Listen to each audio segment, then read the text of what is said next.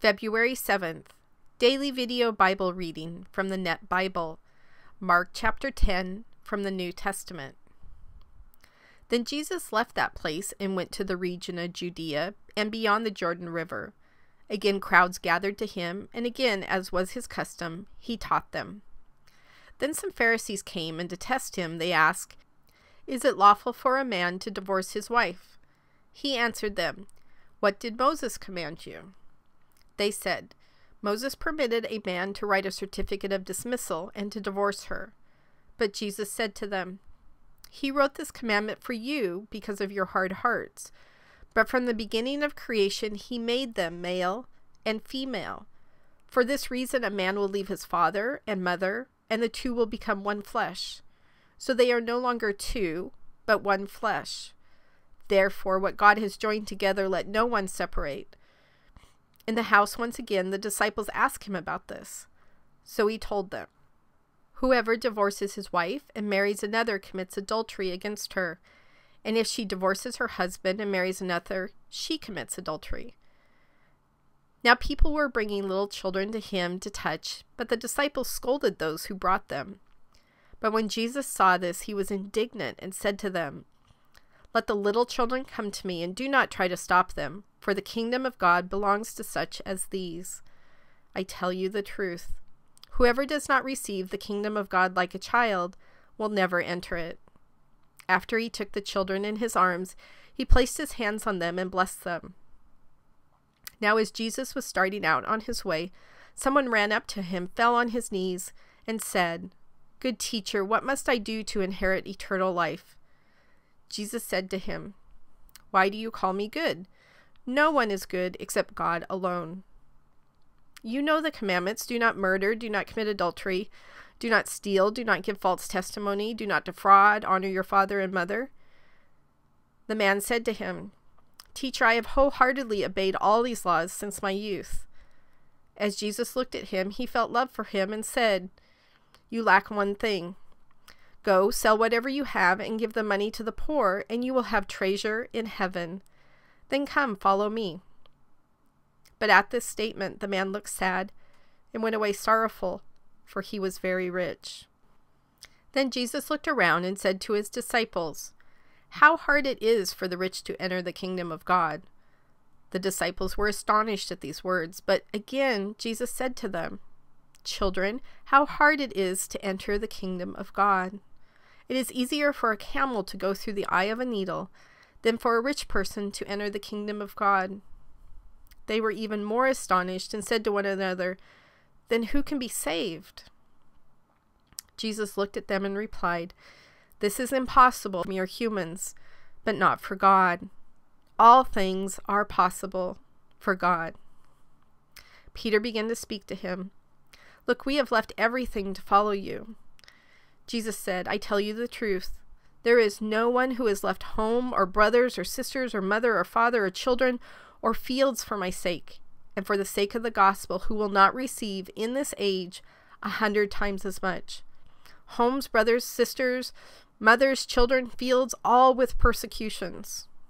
And in the age to come, eternal life. But many who are first will be last, and the last first." They were on the way going up to Jerusalem. Jesus was going ahead of them, and they were amazed. But those who followed were afraid. He took the 12 aside again and began to tell them what was going to happen to him. "Look, we are going up to Jerusalem, and the Son of Man will be handed over to the chief priest and the experts in the law. They will condemn him to death and will turn him over to the Gentiles. They will mock him, spit on him, flog him severely, and kill him. Yet after 3 days again." Then James and John, the sons of Zebedee, came to him and said, "Teacher, we want you to do for us whatever we ask." He said to them, "What do you want me to do for you?" They said to him, "Permit one of us to sit at your right hand and the other at your left in your glory." But Jesus said to them, "You don't know what you're asking. Are you able to drink the cup I drink, or be baptized with the baptism I experience?" They said to him, "We are able." Then Jesus said to them, You will drink the cup I drink, and you will be baptized with the baptism I experience.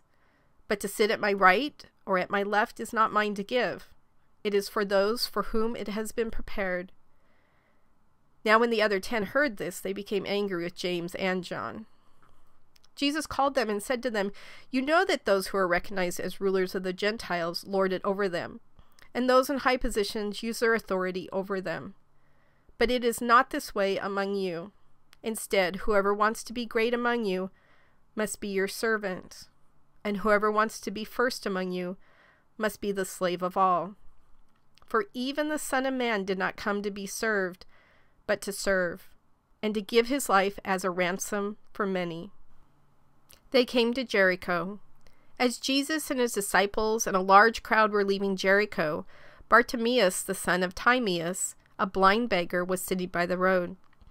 When he heard that it was Jesus the Nazarene, he began to shout, "Jesus, Son of David, have mercy on me." Many scolded him to get him to be quiet, but he shouted all the more, "Son of David, have mercy on me." Jesus stopped and said, "Call him." So they called the blind man and said to him, "Have courage, get up, he is calling you."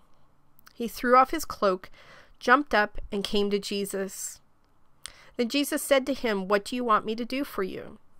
The blind man replied, "Rabbi, let me see again." Jesus said to him, "Go, your faith has healed you." Immediately he regained his sight and followed him on the road.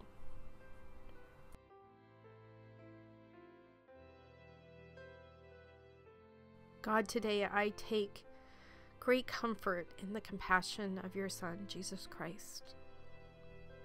Here he is. He knows he's being called to Jerusalem. He knows he's going to his death, and not only a death, but an incredibly, incredibly painful death. He is being obedient. He is submitting to your authority. And not only is he doing that, but along the way he's stopping and he's talking to people and teaching people and healing people and being patient to people.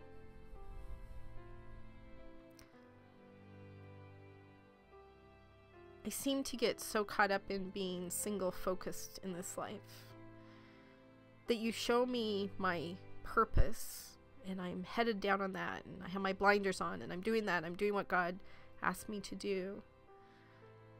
But God, you actually ask us to do a lot of things. You ask us to not only do what you've called us to do to glorify you, but you also, without a doubt, call us to love others. Please help us today to not get so caught up in the daily to-do list. Even if it's our ministry that's on that to-do list, don't let us get so caught up in our ministry that we forget the reason why we're doing it. Yes, definitely to glorify you, but allow us to be multiple-minded, like your compassionate Son, who along the way stopped and helped everyone who needed help or encouragement or guidance or teaching. Don't let those be distractions to us today, God. Don't let it be like the disciples and how they treated children, or how they treated lepers, or how they treated the blind man in today's story. Don't ever, please God, don't let anyone ever feel like they're an imposition on my life or my time. Yes, I'm busy. It keeps me out of trouble.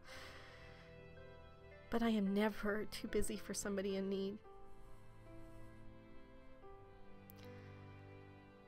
God, allow my heart to always have that compassion, to always be multiple-minded, that yes, you've sent me here for a purpose. Yes, I'm fulfilling that purpose, and I am blessed and honored to do so, but you have also called us to love others.